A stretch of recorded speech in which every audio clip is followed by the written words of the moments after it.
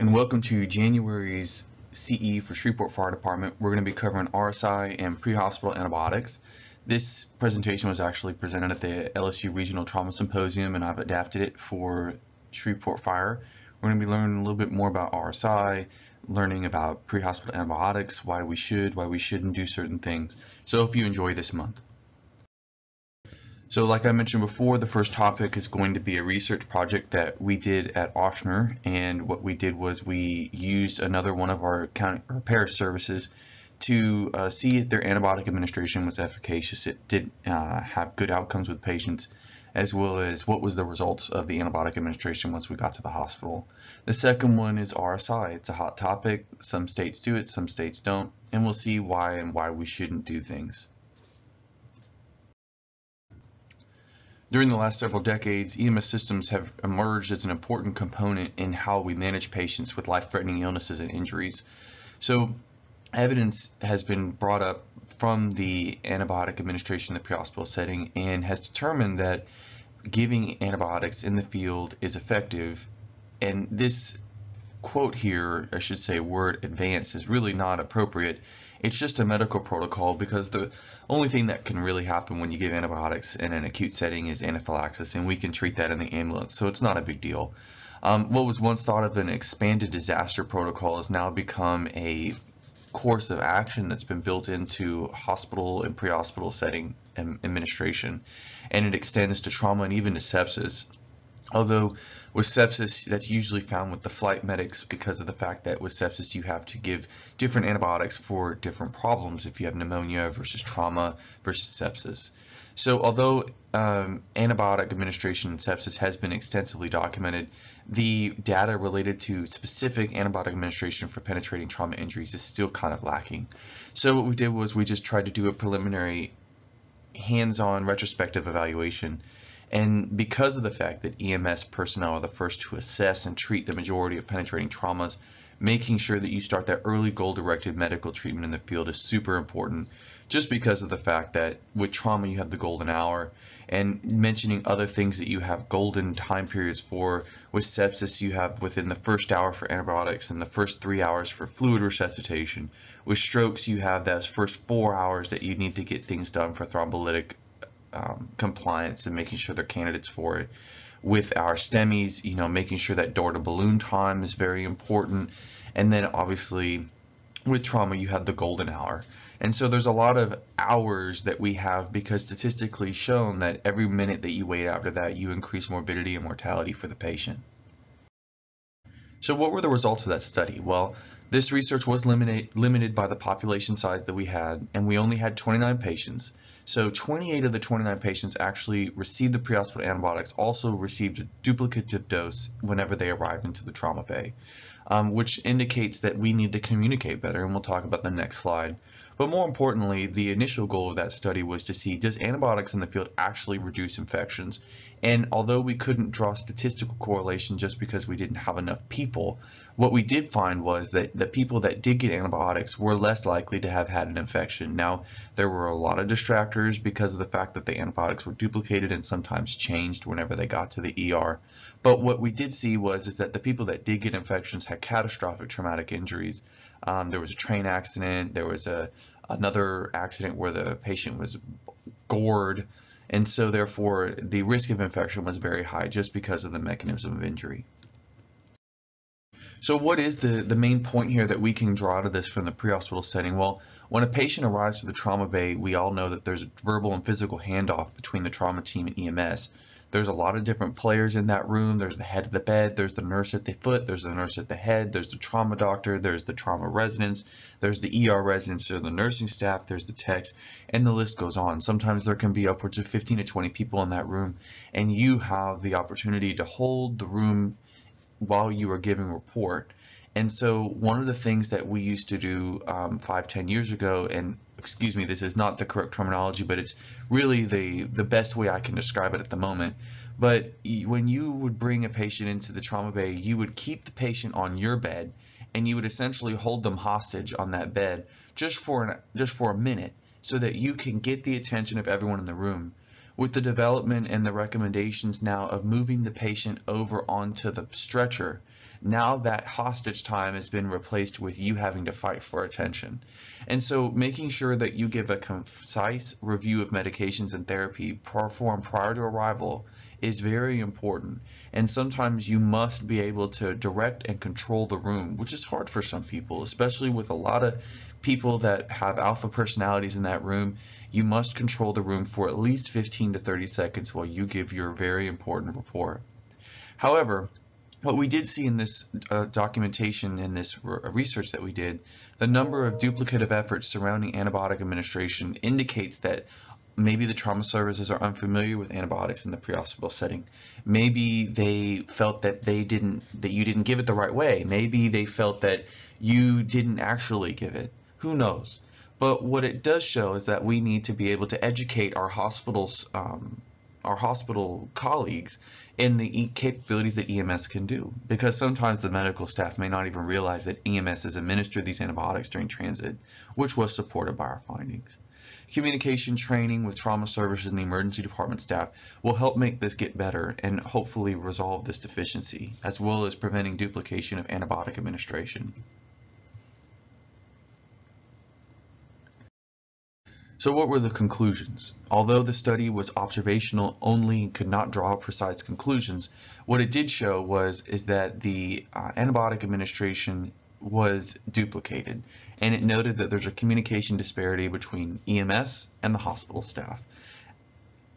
This can represent an unnecessary monetary expense for EMS agencies. Although it's not a huge impact on the budget, it's still an impact, as well as the dangerous health issue that undermines a prominent tenet of modern healthcare, which is stewardship of antibiotics, so that we don't breed superbugs.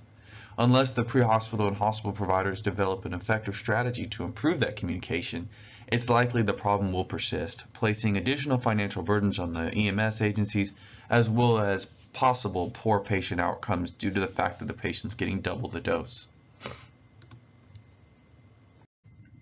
So let's go into a patient scenario here.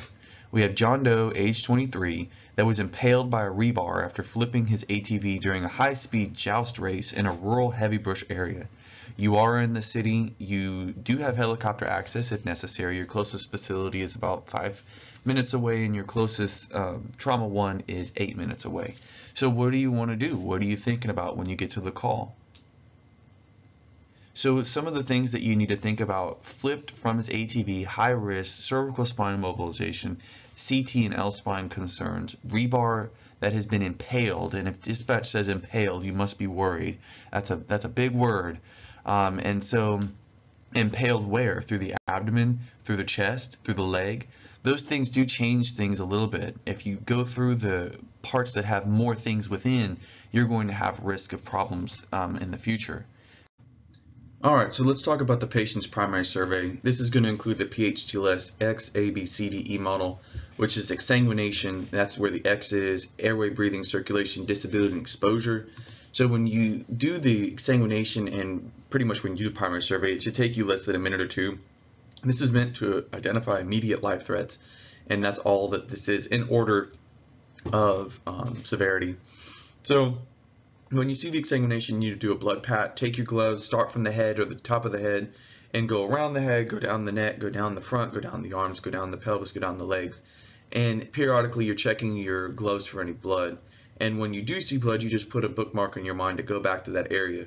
So the exsanguination here is obvious bleeding from the chest and back, some bubbling at the back. Airways, patient states his name. Breathing, patient has absent breath sounds on the right. And anytime you confront a positive finding here that you can do a critical action on, you must stop and you do that critical action. So this patient will need to have a pneumodart or a needle decompression performed on the right side. You also might want to consider, since there's bubbling coming out of the rebar holes, to put in some occlusive dressing around that in order to plug up that hole so that your needle decompression does work. Where would you do it? In the front, in the 4th or 5th mid-axillary anterior space, no longer the 2nd or 3rd mid-clavicular. Now we have circulation, checking the pulses, radial. When you get them fully exposed, you can check the dorsalis pedis on the feet. But remember, since this rebar is going through where the vessels come through for that right arm, you might want to also make sure that you differ between the pulsations on the left and the right arm. Disability, the patient didn't have any C, T, or L spine, but they do have back pain and chest discomfort where that rebar is sticking out of them. And then the exposure, you see the rebar. And here's what that looks like. As you can see, the patient's laying in the left lateral recumbent. You've exposed the patient to the best of your ability. You most likely will need to remove the underwear as well. And we can see here that the rebar is jutting out from underneath his right clavicle out through his right scapula. And there's a lot of things that go through that: nerves, arteries, veins. The brachial plexus is around there at the root of the brachial plexus. And so you have a lot of potential for damage for this patient. Definitely needs to go to level 1 trauma center.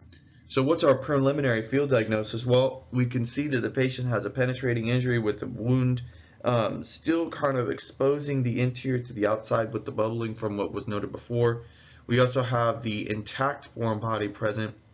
And so we need to make sure that we address this with stabilization, address the absent breath sounds, or else you have a strong likelihood of developing tension pneumothorax, which would put this patient into a much more difficult predicament if he stopped breathing or his heart stopped. Because you have to think about what would happen if this patient got arrested right now.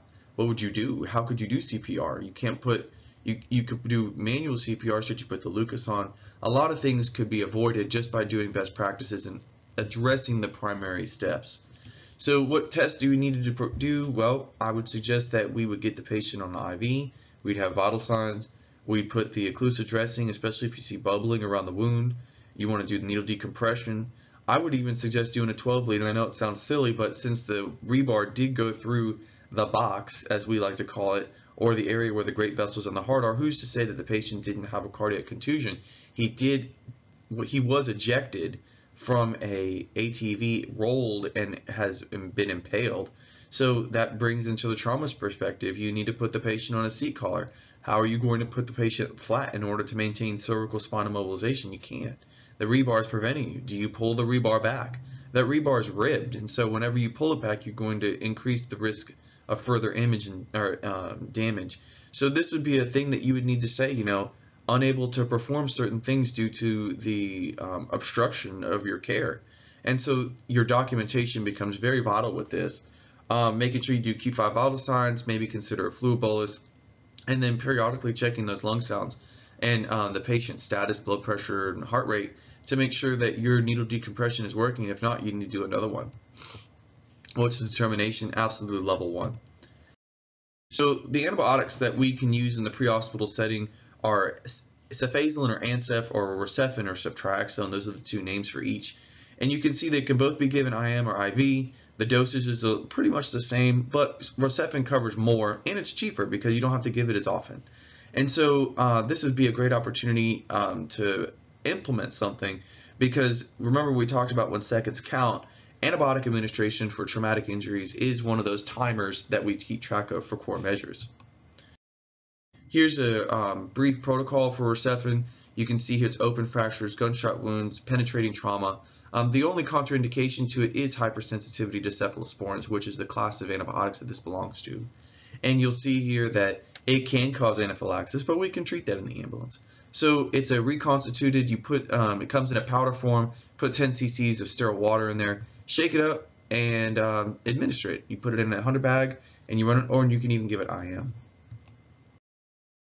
Let's move on to rapid sequence intubation. So although the technique of RSI has evolved, the indications for RSI has remained essentially unchanged for many years. And the aims of a rapid sequence intubation, or sometimes delayed sequence intubation, or sometimes chemical sedation, is to deliver anesthesia with rapid muscle relaxation, achieve rapid intubation to prevent aspiration of the gastric contents into your lungs. And so many indications for the RSI outside the OR have been categorized using airway and breathing, because that's really what it's about. And that's in trauma and in medical calls.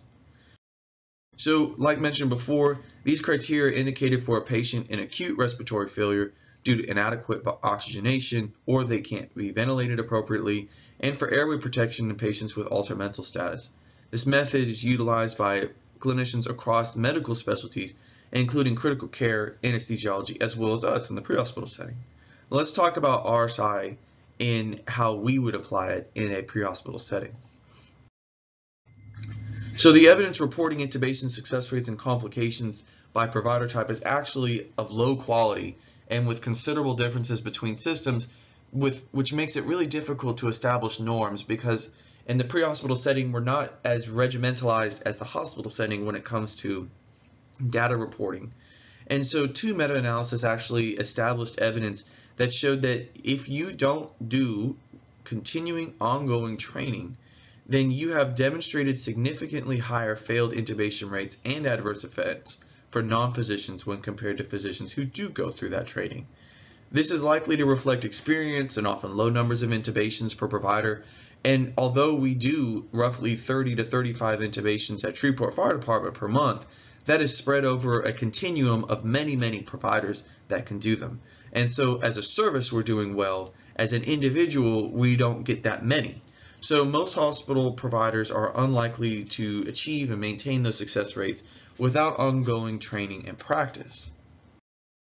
So one of the examples that they use as a training model for RSI in the pre-hospital setting is the Fairfax training model that has an additional intense and advanced class with a small group of previously experienced personnel that concludes with verbal, like an oral board, and written assessment to verify competency. Following the training, there's a 3-day retraining every 6 months to a year, with 20 to 40 intubations per year that are logged via simulations or inpatient encounters. All RSI and intubations are reviewed by the medical director and part of the QM process, and the final result is a small number of highly trained, experienced personnel, which corresponds with the most existing evidence, confirming that the better results are with the increased experienced personnel and for the number of intubations that they do practice. It doesn't have to be on human bodies, just so long as they get the muscle memory and are trained in how to troubleshoot. So speaking of that, there is no universal rapid sequence intubation protocols. There's some really great ones out there, and then there's some watered down ones. But the consensus is, again, that a small group of highly trained individuals is the most evidence-driven method to ensure that you have high-quality first attempt success with RSI. So who should have an RSI perform? Well, RSI is an individualized selection of patients. Not everyone should get it. And you have to take into account hemodynamic stability to include, do I need to give this patient volume? Do I need to give this patient a push dose epi or start them on a pressor? As well as, since this is needed, because hypotension is directly linked with increased mortality and morbidity of patients that get RSI. Ultimately, RSI has the potential to improve success and select patient outcomes. And so knowing when to use it and what tools to use within it is very important. And this is not just a quick cookbook. This is, you have to critically think about what you need to do to prepare during or before, during, and after the intubation. What makes RSI effective? Well, it must be implemented as part of a comprehensive departmental program. You can't just say, all right, we're going to do RSI today and roll it out. It has to have training management, management training, fleet training, and medical buy-in from the bottom, which is the line, all the way up to senior administration within the department on every single call that this is done, in order to make sure that we have continued quality improvement and identify errors to protect patients, protect you and your patch, and protect the department. So let's go into call number 2. Jane Doe, she's 52. She has complaints of shortness of breath, and she has a cardiac arrest. The paramedic is unable to intubate the patient since the patient has a rigid jaw. This is very common when it comes to why we would need to do RSI for a medical patient, especially in the department. And so let's talk about the primary survey here. Going back to AMLS's thing, you notice we took away X for exsanguination, which is present in PH-TLS. You have airway, breathing, circulation, disability, and exposure. And you see here the patient is pooling secretions in the posterior throat. This is pathognomonic for needing a RSI. What does pathognomonic mean? That means that if you see this means the disease is present. You must intubate this patient. Putting the patient with a BVM and just, pushing air in is not it. We have to do something to protect the airway. This is true airway failure. Breathing, she has bilateral breath sounds. You have an MPA and a BVM because you can't close or can't open the mouth. She has absent pulses, no obvious trauma, and no obvious bruising or signs of infection. And here we see Mima. Whenever you get on there, she's got pills by her side. I wonder what that's for. Maybe this is an overdose. Maybe something's going on. This is when we start needing to think about our H's and T's. Does she have any type of medical problems? Does she have a medical alert bracelet on? We don't know. So again, when you go in here, you're the medical detective and trying to resuscitate her. So what's your primary field diagnosis? Well, she's in cardiac arrest. She's got a rigid jaw. She's in airway failure. What do you need to do? CPR, IV or IO within 90 seconds. Making sure that you get that first epinephrine there. Make sure you got your pads on. Make sure if you have a ventricular tachycardia, ventricular fibrillation, or torsades, that you shock them. That you continue doing ACLS, and that you try to provide oxygenation to the patient. Because remember, once we go to CPR, it's CABC, compressions, airway, and breathing. And so therefore, we need to make sure that we are taking our time. And just like in AMLS and PHLS, if you come to a stop where you have an air, C, we're good with that. We can do compressions. A, we can't get that mouth open. So what do you need to do? This patient would be a great candidate for RSI. And so therefore, would this patient need any type of etomidate or fentanyl or ketamine, which we'll go in a minute? The answer would probably be no. They're unconscious. You need to paralyze them. And so using a short-term paralytic like succinylcholine would be appropriate. Again, this is not a cookbook. You have to think critically about what needs to be done. What's the determination for disposition? Well, obviously, once you are getting the patient going, going to the department's protocols, that the patient has rhythm changes and whatnot, then we can transport. If the patient has no rhythm changes, you have a stable airway, and you're doing all the things with capnography, then that might be a candidate for field termination if appropriate. So let's talk about traumatic brain injury and RSI for a moment. So in 2013, they did this study in South Africa to look at what happens when someone has a traumatic brain injury and we intubate them. Well, they found out that of the patients that did have TBIs, most of them were intubated with sedation, over 50%, and then about 30%, the next largest goal was basic airway management. And that means OPAs, MPAs, using a bag valve mask. Only 7% were actually used with RSI. Now you'll notice that RSI and sedation are two separate things. Sedation is just using the induction agent or Versed or some type of anxiolytic, versus RSI, which we use the paralytic, succinylcholine or rocuronium. And so therefore we found out that a lot of them were just being managed with just giving them a little sedation and then putting them to sleep. Of the positive outcomes, they found out that people who used basic airway management, we had good 73% positive outcome, but the failed intubation, one intubation that's failed, you had a 64%. Now, this is a little misleading, and let me look at this, 74 and 62, you're only talking about roughly a 9% difference, so it's not cataclysmic. So this is an example with statistics, don't look at this chart and say, oh my God, there's a huge difference. Yes, it is statistically relevant, but at the same time, you're only talking about 8%. Now, there was another slide in this presentation that showed you what happened when you did an RSI and then when you had someone who had no gag reflex. Well, if they already don't have a gag reflex, that indicates that their brainstem has been injured. And so those patients are going to be hard off to begin with.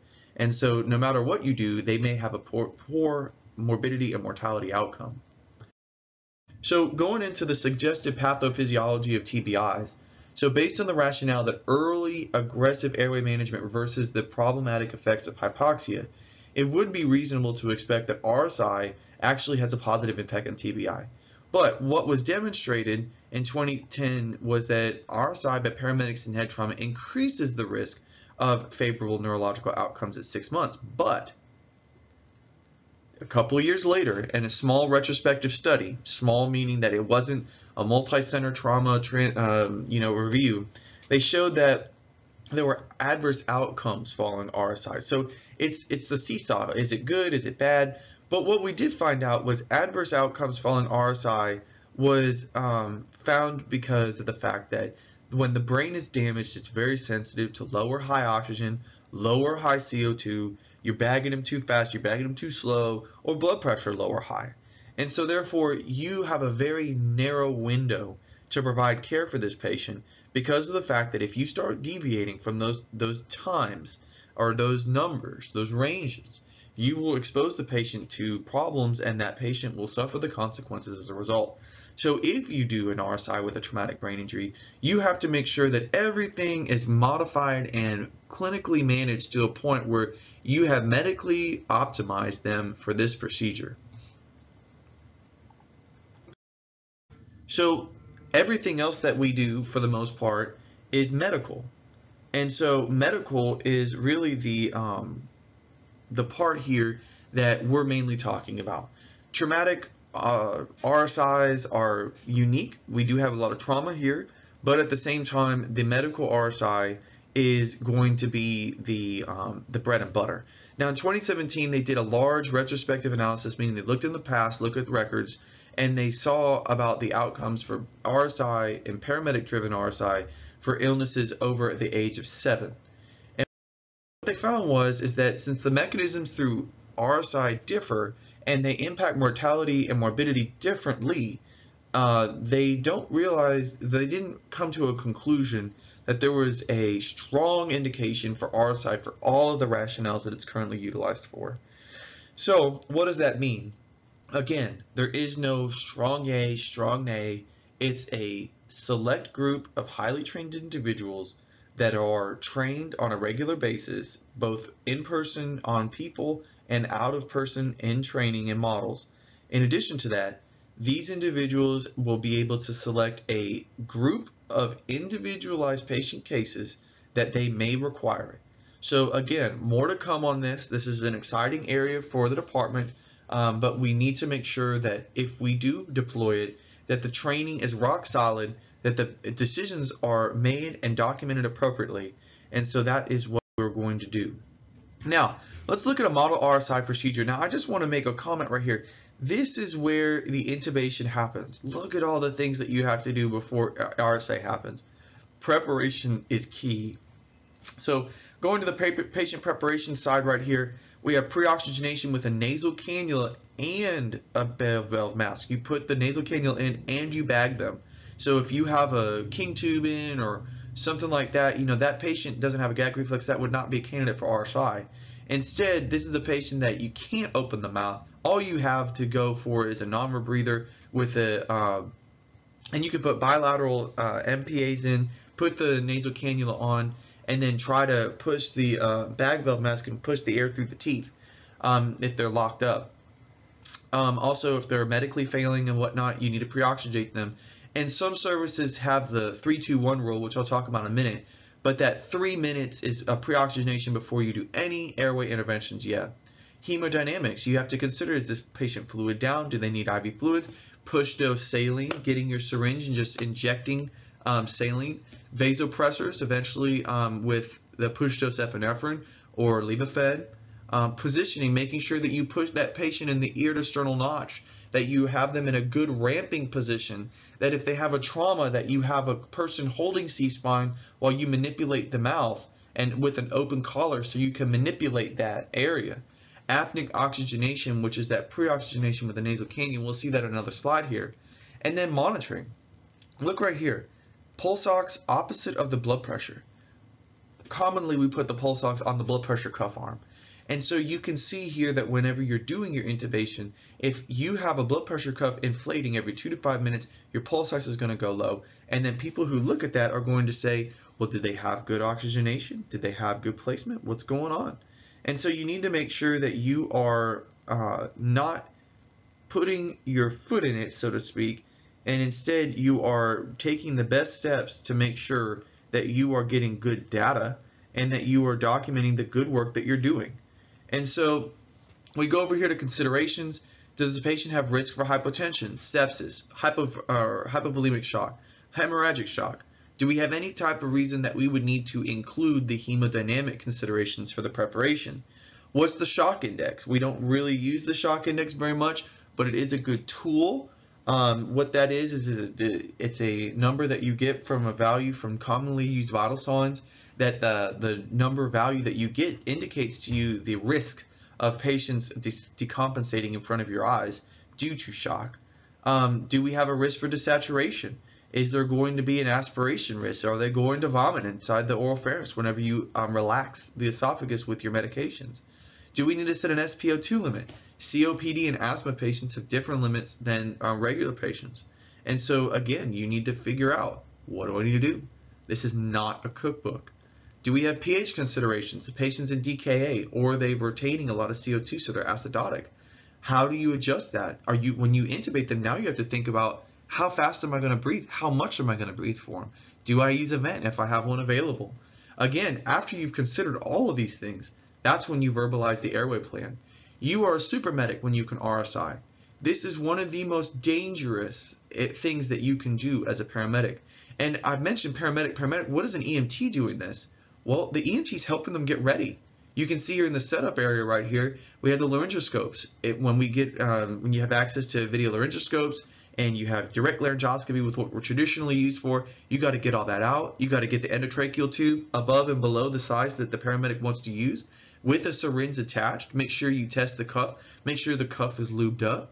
When you do it, you got to have your bougie ready or your some type of stylet, and then your suctions, have them ready to go. Your BVM with PEEP attached so that you can provide that positive end expiratory pressure. Getting your end-tidal CO2 up, ready to go, both from the mask portion whenever you're pre-oxygenating, now to your endotracheal tube. Have your supraglottic rescue available, your IGL or your King, and then your surgical airway that you haven't been trained on yet. How to do a knife finger bougie technique and be able to recover when you have a situation where you can't ventilate, and you're in failed airway. You need to pre-medicate. So what does that mean? That means atropine for kids, lidocaine for ectopy if you need to, fentanyl for pain. Also induction, you can have etomidate, fentanyl, Versed, ketamine, paralytic, succinylcholine, which is your short-acting, and rocuronium, which is your long-acting. Then your post-intubation sedation, fentanyl or ketamine, or if you have propofol available, and then fluids. Do you need to give them fluids or pressures because you dropped them as you stimulated them with your intubation? So lots of things. This is a whole thing in itself. And this is why it's not feasible to roll it out to an entire department that doesn't have close follow-up and training. So what do? Well, after you've intubated, you confirm the placement just like we do with any tube. Look at the waveform, listen to the lung sounds, listen to the belly, secure the endotracheal tube, make sure that if you have post-intubation paralysis ongoing with your rock, that you're monitoring the patient to see if they're becoming, quote, light as the sedation is wearing off, that you give them the sedation and pain control, and that consider paralysis. It would not be an appropriate thing in the pre-hospital setting unless absolutely necessary. You don't want to continue paralyzing the person. You want to sedate them. And then putting an OG or NG tube in to make sure that you remove the contents of the stomach and reduce the risk of aspiration even more. Sit the patient up, especially with head injuries at 30 degrees, and then reassess the patient every 5 minutes. So lots of things, kind of overwhelming, but that's okay. I mean, this is an RSI procedure. Now, here's what you do inside, and we've talked about this. Remember, this is the most important part of the sign right here. The airway procedure algorithm, this is for anything. And we should be doing this anyway whenever we do not have RSIs. You do your first laryngoscopy with an optimized attempt. What does that mean? Pre-oxygenating, ear to sternal notch, adequate sedation if possible. You use your direct or your VL, insertion, and making sure you go into the right area, see the right things. They say to use a bougie. I know we don't use a bougie. We have the tube directly in, but most services use a bougie loaded up with the endotracheal tube so that you have more manipulation. And then your external laryngeal manipulation, the burp, backwards, upwards, rightwards pressure movement, head elevation, jaw thrust, and then the head elevation is the ramping. And then you use the MAC as a miller, which means you go deep and then you pull back. The second attempt is if you fail that first one, then you go to another blade. So you don't use the MAC continuously expecting you to have a different result. You want to go to the miller. And I know that that's a complex skill because that's not a go-to. Everyone learned on the MAC. But this is an opportunity for you to optimize that attempt and see if you can't perform with a different blade with a different result, which would be success. If you fail, you go to a supraglottic airway, and the only time that you should go to a surgical airway is if you have a failure to intubate, failure to ventilate.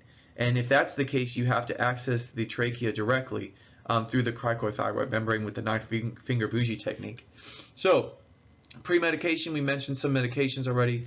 Ketamine is a go-to for induction and post-intubation. It's great. If you don't have access to ketamine, then it's etomidate, fentanyl, Versed, or Ativan. You can use rock and sucks. Sucks is usually about 1 to 2 milligrams per kilogram, and so they say a max of 150. You have certain contraindications to succinylcholine, and this would be a trauma after a couple of days, burns a couple of days. So when you learned about succinylcholine, all the bad things, it's not like I got burned, I can't use Sux. It has to be a time frame with that. So lots of stuff, and here you see the shock index, heart rate over systolic blood pressure, and greater than 8 means a high risk for hypertension. So you want to be able to pre-medicate with fluids or pressures before that time. So let's move on out of the semantics of an RSI and talk a little bit about how personnel for assistance makes a difference. You know, in a traditional fire EMS crew staffing, you have anywhere from 4 to 8 people present. And so the more hands can be better. But sometimes that can be an impediment. If you have a lot of people that want to control the situation, it becomes difficult for one person to be the team leader. And so that team leader needs to be the person that can not only help guide what's going on, but also direct the right path to go on. Especially with an RSI, that individual has to be the one that is certified and ready to go to make sure that they give the right information at the right time. Now, a traditional EMS crew staffing is usually 2, maybe 3 people at times, and these folks are going to be by themselves doing a lot of these things by themselves, and this is where you become that intimate crew contact where you can do things somewhat with telepathy, and you know they already know what you think, you know what they think, and they just do it for you. So this can be also detrimental if you have a new partner. And so again, there are different pros and cons to each. And then in the emergency department staff, you can have upwards of 30 people in the room the size of a matchbox. So again, more people does not equal more assistance. Make sure that you do a little bit of scene control if necessary. So bridging the gap between the pre-hospital hospital setting is vital to improving emergency medicine and trauma. And so we mentioned before about physiological problems, hypertension, bradycardia, tachycardia, hyper or hyperoxia, and hypo or hypercapnia. This is really important during RSI because those need to be monitored at precise intervals, and there are limited personnel present to assist with this procedure sometimes, which can make it a challenge if things go awry. So just a quick note about apneic oxygenation. The desaturation dilemma that we talked about before prompted the development of this technique where you put the nasal cannula on, you leave it on during intubation, you just rip it off, because that providing the passive oxygenation through the nasopharynx helps to push and move some of that dead space out and help you get the stable saturation during the procedure. So what's the bottom line? At its creation in the pre-hospital setting in 1996 in San Diego, it's far removed from the original descriptions of the procedure, and the principles were rapid delivery of the definitive airway and avoiding aspiration are still highly relevant, and the indications for RSI still remain relatively unchanged. But changes to the procedure have tackled several considerations that weren't as apparent, such as apneic oxygenation and reducing the frequency of failed intubation with portable video laryngoscopes and slipstream end-tidal capnography.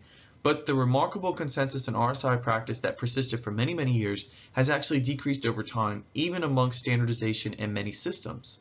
So one consistency in high-performing systems is the recognition that the delivery of high-quality RSI is not a solo activity and requires an effective team approach to apply the appropriate techniques on the right patients.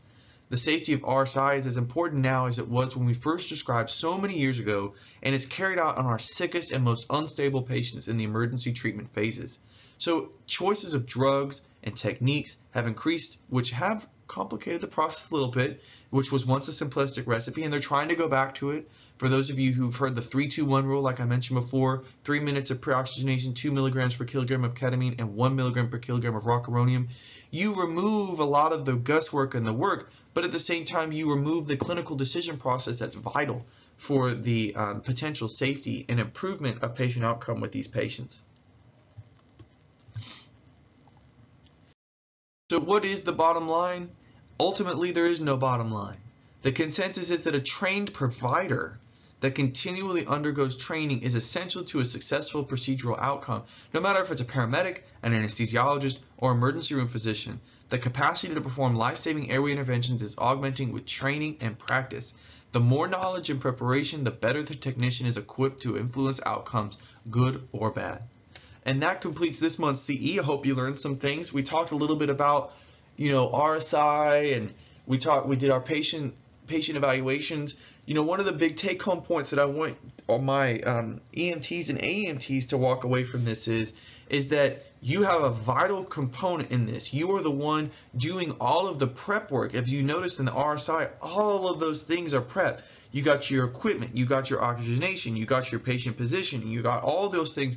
And so making sure that we do that as preparation is vital to assisting the next chain in the survival, which would be the paramedic on scene.